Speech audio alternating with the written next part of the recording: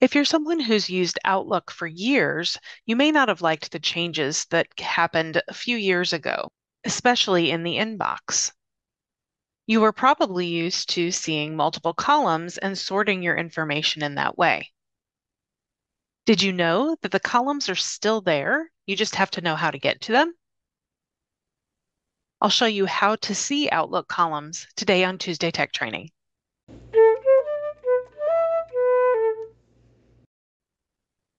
Hello and welcome to Tuesday Tech Training. My name is Jennifer Stewart.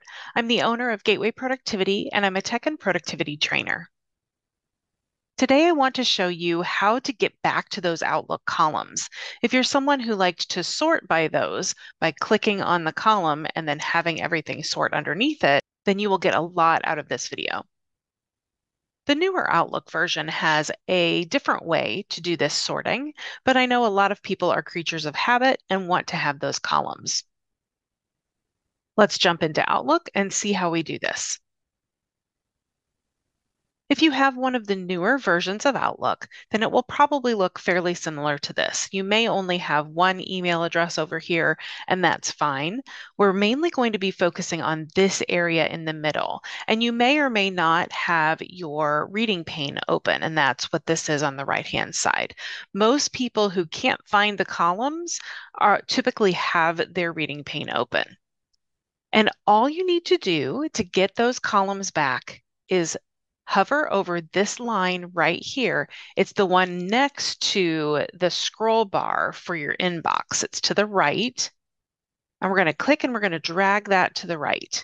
Now, depending on the size of your screen, you may have to drag longer than I just did, but you can see all of a sudden all of my columns appear. And then when I let go, it resizes the reading pane, and now I have my columns. And for those of you who have been using Outlook for years, this is probably where you went to organize things by from, organize by the subject, or organize by received, which is the typical way of doing it. In next week's video, I will show you how to customize these columns. In this newer version of Outlook, they've given a drop-down right here that does that sorting for you. So it automatically sorts or arranges by from or who it's to or the subject. You can do all of that with this drop-down, or if you really like the columns and you'd like to continue working with those, this is how you can get back to them. And so again, you can click this back if you decide, oh, I'm going to try that drop-down instead, and that will give me more room for my reading pane. Then you can bring it back over to the left and you can use this drop down here. And you can get the same thing that you would with those columns, organizing it by subject. And then again, back to date, which is at the top. That's what you typically default to. I hope this is a big discovery for you and that you can get back to using the columns if you're someone who liked using those before, or maybe you're someone who would like to use them and you've never been able to do that before.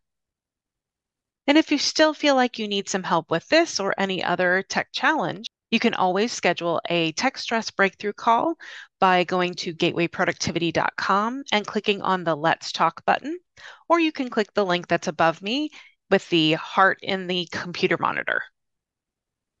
Thanks for joining me, and I'll see you next time.